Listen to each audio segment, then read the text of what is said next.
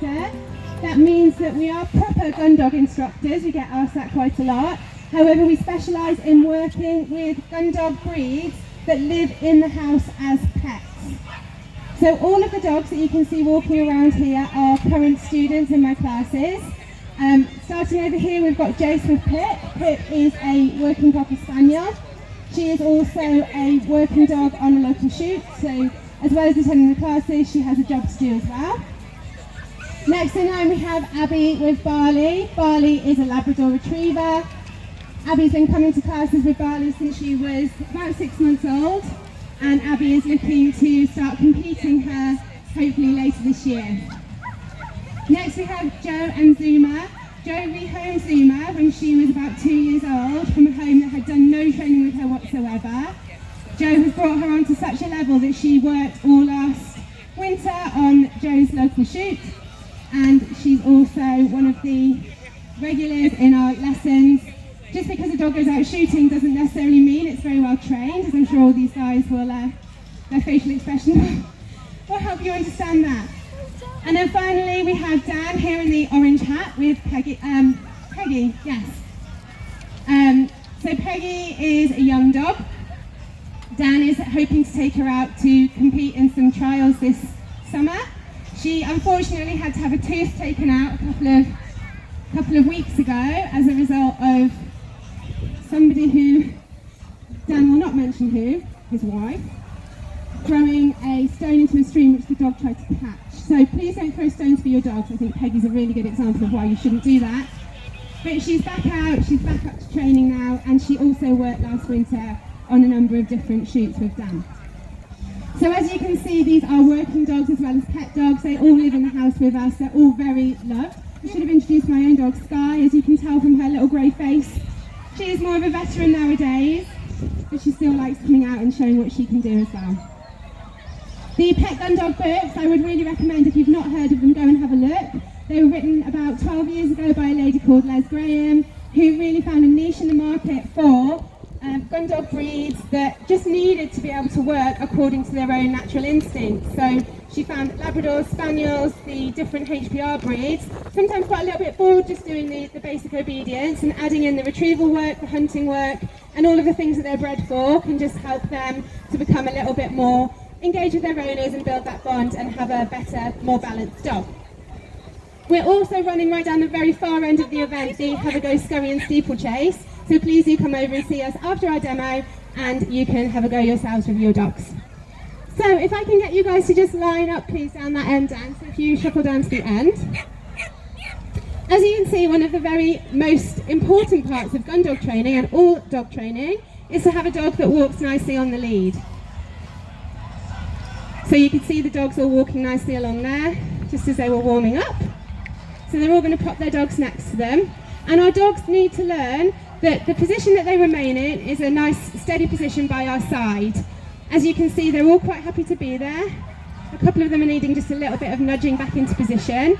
All of our handling is force-free. It's all very positive. We do tell the dogs if they need to know that they're not in the right place, we will gently correct them back, but we will never use any force in doing so. So if we pop them all up beside us, and then just all walking forward in a nice straight line. So you can see the handlers are trying to keep the dogs nice and closely beside them. And then a left about turn and sit.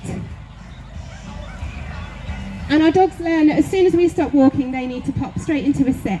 And this allows us in the gun dog training to start to build on more steadiness and more control, and also introduce the whistle work that we'll talk about in a minute. So if you guys walk forward again, back down to the fence, pop your dogs in a sit by your side again, and then just pop the leads off. So we start off teaching our dogs to walk by our side, and that should be regardless whether there's a lead there or not. So the dogs are all now off lead. So the same again, please everyone, just walking forward, keep those dogs engaged on you, keep them nice and focused by your side.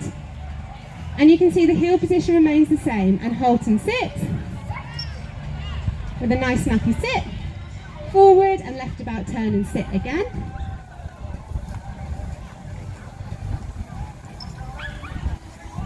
Lovely, and then back into your line. I should have mentioned that this demo for us was a last minute thing. We were only asked to do this demo 4 days ago, so I think they're all doing a great job so far. No pressure whatsoever, guys, right? You're all happy. Okay, Joe, if you can leave Zuma in a wait. Just go down to the other side.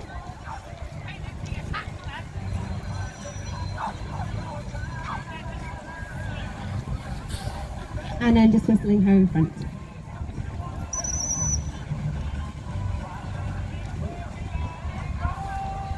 And Abby, if you can leave her in a stay, walk down to the other side and then come back to her.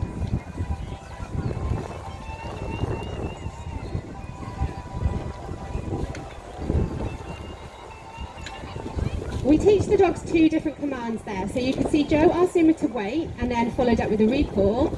Abby told Barley to stay and then return to her side. So by using different commands for different things that we want the dogs to do, it can help to create a better level of steadiness in our dogs. You can see that Barley really anticipated that she was going to be asked to do the same thing Zuma did.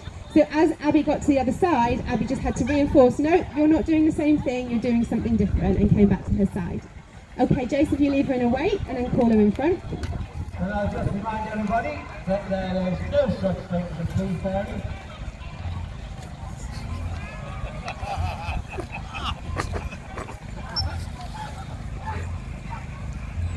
And Dan, if you can leave her in a stay, walk around Jace, around me and Abby and back to Peggy. Once our dogs have got used to being left in the stay, it's important to start to add extra distractions to just test that stay. So Dan is using movement. He's weaving in and around other dogs, which often is quite a distraction for a dog. But as soon as they see their handler go near someone else's dog or someone else, they might think that that looks really fun and they might try and join in. But you can see there that Peggy knows her job is to stay until Dan comes back. Lovely, well done. Okay, Abby and Dan, if you can leave both of your dogs in a wait, please. Go to the other side.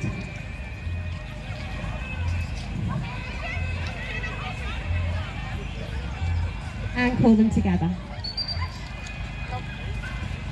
So again, there's another test of steadiness, that your dog will come back to you when they see another dog running beside them. And also you can see that Barley went slightly ahead of Peggy, but Peggy still remains steady. So it's really important that our dogs learn these steadiness exercises and they learn the difference between stay and wait when we're teaching them basic training and in preparation for gun dog training. And really all gun dog training is obedience and tricks. So if you like obedience and you like tricks and you've got a gun dog breed, then gun dog training is not outside the realms of what your dog and you could really enjoy. Okay, this time, if you guys can all leave your dogs in the stay, Jason, if you can just shuffle back into the line with her. And this time we're going to add the retrieving object as a distraction. So Joe, if you can just walk out, leave her in a stay, go and pop a dummy out, go about halfway across the ring, and then go back to her.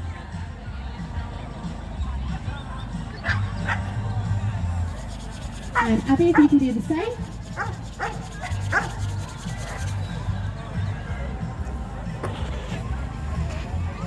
So while we're trying to really get some drive for these dogs, we want them to have that drive to go and retrieve an object, we also need to teach them that they don't go and retrieve it until we've asked them to. Okay, Jason, if you could pop out your dummy as well.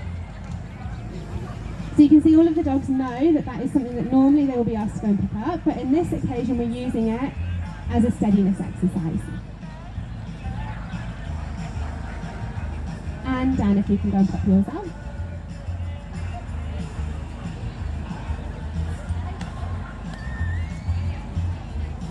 So none of those dogs are tied up, none of them are being held, and as you can see, they all know that they have to remain steady in that position while that dummy goes out. Okay, Joe, if you can leave her in a stay, you can weave up and down through the dummies and back to her. So we're just lengthening that stay a little bit more, just building on the steadiness a little bit more. Adding the distraction of Joe now going back around the item that normally Zuma would go and retrieve.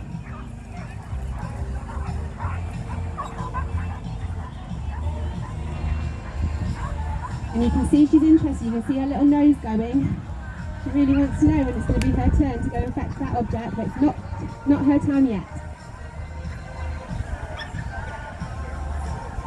Okay, Abby, if you can bring her to heel and weave her in and out of the dummies off lead. So we can also use the retrieving objects as a distraction to just sharpen up our walking by our side. So again, you can see that the anticipation is building with Barley. She knows she's going close to them. She wants to fetch them. But Abby's keeping her nice and close.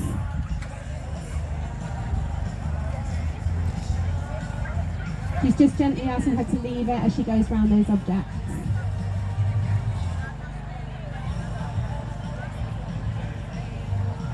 And back around Abby and then back down to where you started.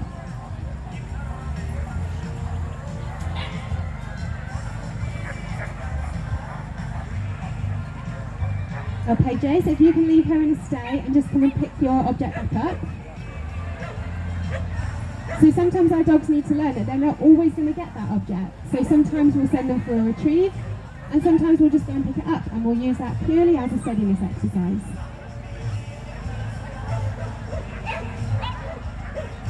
And Dan, if you can send Peggy for her dummy. So Dan lines her up.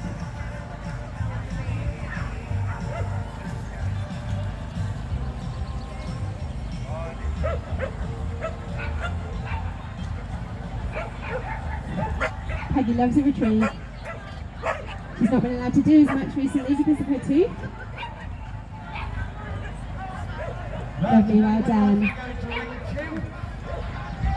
Okay, Joe, if you can send Zuma for hers. So getting our dogs to go out on a straight line is really important.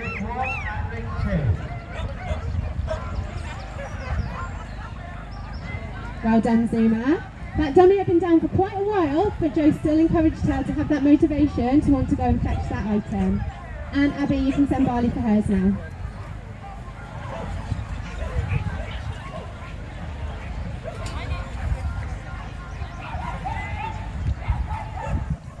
Lovely, well done. So you can see with the Labradors, at the point that Peggy was sent out, there was 3 dummies on the field, but she knew which one she was going for, with Dan keeping her on that lovely straight line. Okay, Joseph, you could just do a throw and retrieve for Pip, please.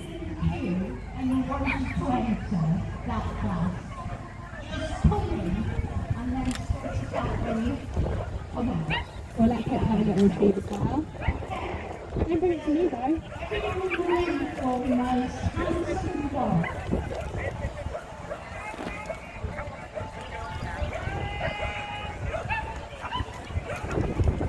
Well done, Pip. Spaniels, as I'm sure those of you that are holding a spaniel at the side of the ring know that spaniels can be a little bit more scatterbrained than their Labrador cousins. But well done, Pip. She must have got into a nice smell there, Jace, and decided she'd just take the advantage to just have a little bit of a mooch. Okay, lovely. So these are just straightforward, simple retrieves, just throw and retrieve. So we're just going to show you the variations that you can put on those. So Jace just showed you a retrieve where we just throw the item out and we send our dog. So if you could just walk out with her and do a memory retrieve, so just walk out, look it down and go back and send her. So we can also put on our heel work, our leave it, our steadiness and our retrieve. All of these dogs have competed at crafts this year or qualified for crafts. So ring craft is about the skill and about the breed standard. It's all about being really good and showing really good examples of each breed. So by Walter, who is a 12-month Bislett puppy, followed by Misha, who is a Samoyed, who is then followed by Maya, who is another one of our Bislett crew, followed by Arlo, and no, he's not a doodle, he is a Spanish water dog. Then we have Matty, who is a cattle dog. So as you can see, we've got different dogs across the different breed groups. Following Matty, we have Norman, who is a Shar-Pei, and bringing up the rear, we have Frankie, who is a Dandimont. And as you can see, we have a mix of table dogs and non-table dogs. Table dogs are the smaller dogs, which you would show on the table for the judge to go over. Okay, so the way that showing works is usually you have a steward and a judge in the ring. The steward is the position that I'm doing. I organise what's going on in the background. The judge will be asking for dogs to come up. What you saw initially was all the dogs running around the outside of the ring, and that gives the judge a quick a chance to have a look at the whole group and the whole class.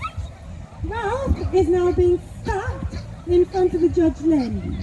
What this enables the judge to do is have a look at Ralph and decide how well he fits the breed standard.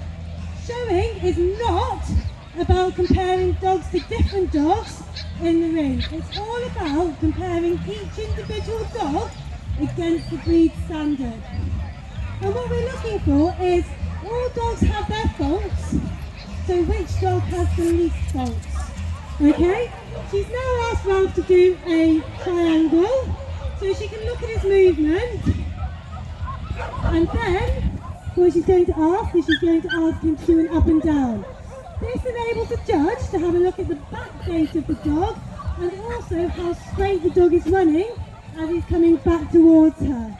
She can then have a good look at his expression and she's going to send him round to the back. Whilst one dog is doing his final loop, the next dog will be getting ready and getting prepared to stack.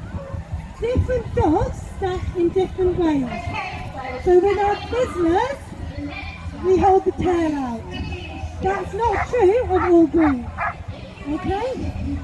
When we're competing, the judge is having a good look at the teeth, having a good look at the eyes, going over the dog and looking at the different structure of it. She's going to be feeding. So guys, remember, subscribe to Jamaican Brammy. I'm at the dog show. Bark. The big bark. So remember now, subscribe to my channel. Let's go. So as you can see, this is a dog breed. So they would compete against other gun dogs. As we've got breeds that are across the different breed groups, this is more representative of the further end of shows. So initially, in a show, you would do the breed class. In the breed class, dogs would compete against dogs, bitches would compete against bitches, and then the best dog and the best bitch will go forwards to compete against each other. Once the best of breed is decided, that dog, bitch, will go on to compete against other dogs in the breed group. As you can see, Misha has been having a little bit of a wobble. That's because some dog bit him earlier. We'll give him a go. So he's also a little bit nervous of the tallow. So Misha is doing really, really well. And Misha is a 21-month-old Samoyed. He started ringcraft at 9 months old. He was best puppy dog at his first show, which qualified him for Crocs.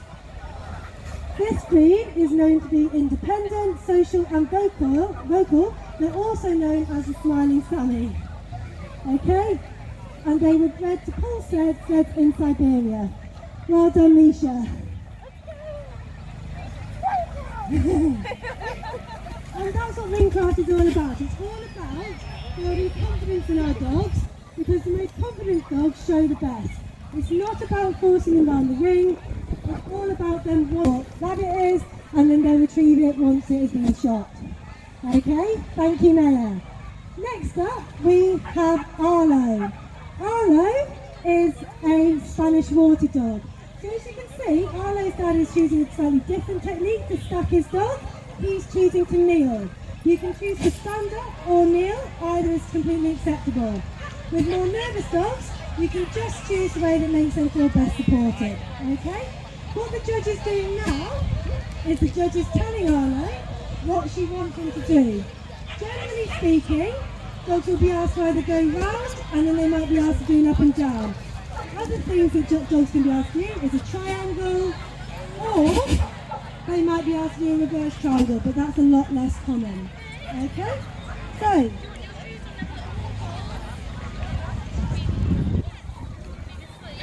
Arlo is 19 months old. He's fairly new to showing,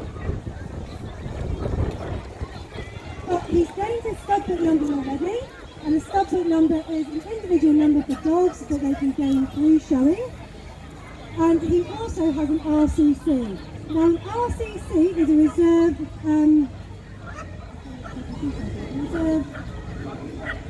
kennel has bred the dog.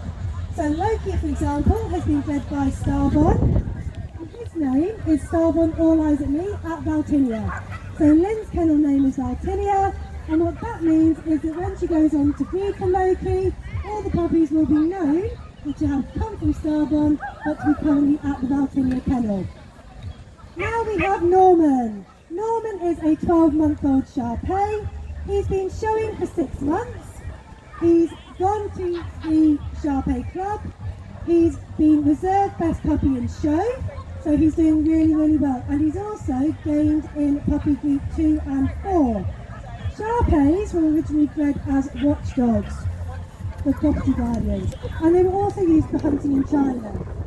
What you may notice about Norman is he's a little bit less wrinkly than some of the pictures of Shar-Peis. This is because, for health benefits, Shar-Peis are being bred to a new standard now. So we're looking for slightly less wrinkles across the back and the face so that they're healthier dogs. And Norman is a beautiful specimen of the new standard in Shar-Peis. Okay? And as you can see, his dad's doing up and down.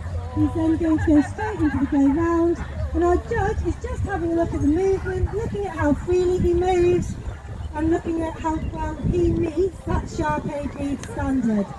Okay? Next up we have Frankie.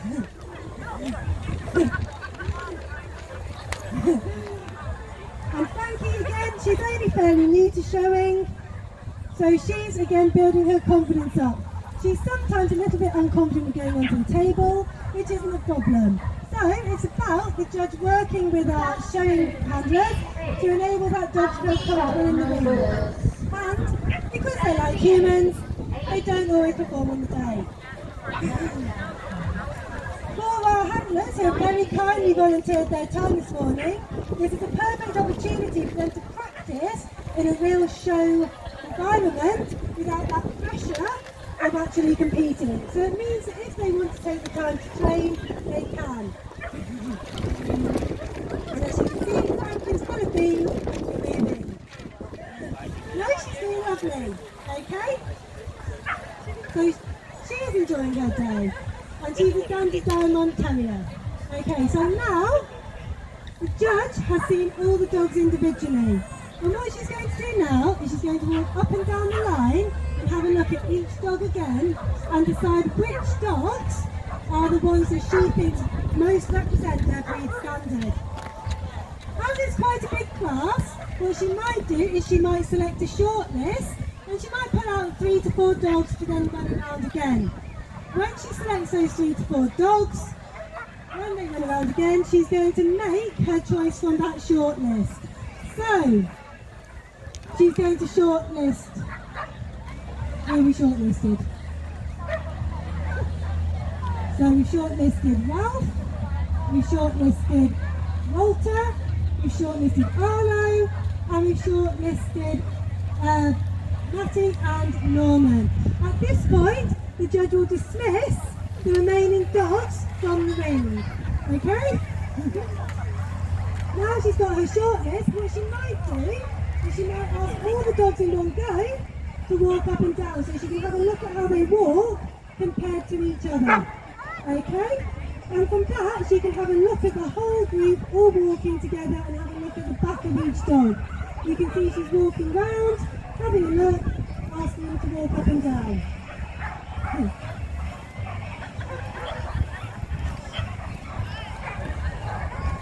The main goal of showing is to get to Crufts. However, Crufts is just another championship show.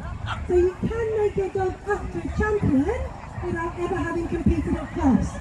This can quite often be used as a method for dogs where dog breeds cannot be used, cannot be shown at Crufts because it's a pairing event, but they're still good specimens of their breed.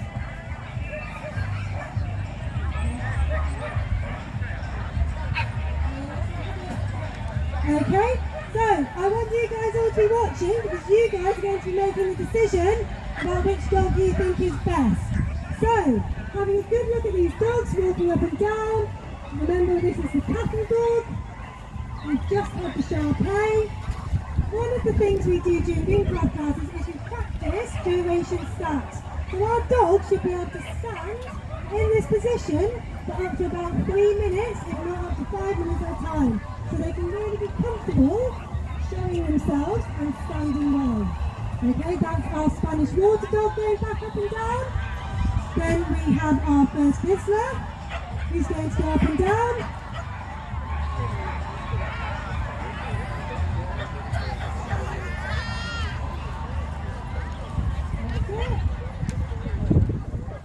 And then we're going to have our final Whistler going up and down. So the judges now had a really good look, but because this is a fun dog show, we're going to get the crowd to vote for their favourite. So the judge is just going to send them all round together, so you as the crowd can have a really good look. So if you want to have a look at your dog, make a decision about which one's your favourite. So when I ask you to cheer in a moment, you are ready to tell us which one is your best of group, which one's your second, and which one's your third. We will do third place first. So, okay. Right, and we're coming up to our final ring, and then the ribbon will stop in the corner here, so you can have a good look at them. Right. Big cheers! So, who do we think we want for our third place? So, are we going to have Ralph, the Hungarian Whistler? Cheer if you want Ralph for third. Oh, come on! Poor Ralph! What about Walter, the Hungarian Whistler? On the up-front cheer? This is not the carte du jour. What about Arlo, the Spanish water dog? At the moment you're in third. What about Matty, the cattle dog? Hey, everyone likes Matty. What about Norman? Okay, so Matty is our third place, and we'll pull her out. Right, second place, Ralph. Okay, what about Walter? What about Arlo? At the moment you're in second, Arlo. What about Norman, Sharpay? Norman, you're in second. Right, and for first place, what about Ralph? We're just saving the best till last. What about Walter? Okay, and what about Arlo? Oh, Arlo, you're a clear favourite. It's all the curls, isn't it? Thank you, everyone. We hope you enjoyed this demo, and if you're interested in Ringcraft, we are over on the Hooper stand at the back. Come and say hi. We don't fight. And if you want to have a go at Hoopers, come and have a go at Hoopers with us. Okay? Oh, we're doing lap of honour. I want to get that bit. Big claps, big cheers. Remember, we're helping to train these dogs today. And then that's it. Special little lady. It's Missy, the dash out. Can we have a nice round of applause for Missy? Come on, Missy. Now, Missy is 1.5 years old. Come on, Missy. As you can see, she's a dash hound, and she's wearing a very special harness. We actually, oh, by the way, I'm Kerry from Doggy Fashions, and we get these particular harnesses are body belt harnesses, and they are handmade in Canada, and they're made from beautiful quality leather, and they are actually specifically made for. There we have Sasha. Sasha is 12.5 years old. She just loves being cuddled and being taken care of. We've got, oh, Maisie's gone, don't blame her. Maisie the Westie, she's over there. 1 year old right at the back. Then we've got Bear, 11 months, oh, hang on a minute, I've dropped one. No, I haven't dropped one. I've missed one. Hang on. Bear, which is the little Chihuahua dash hound. And then we have Bruce, the Golden Labrador. Morag, the Scotty. Bonnie, the Shih Tzu, she's 12. Oh, they look, this aren't they good? My dogs would be barking their heads off. Shocking they are. Ginny and Tatty, G&T for short. Then we have Lottie, the Cockapoo. Nigel, the Chihuahua, just 1 year old. Bo, the Golden Doodle, yay! Queenie, the Pug, 6 years old. Yay! Oh yes,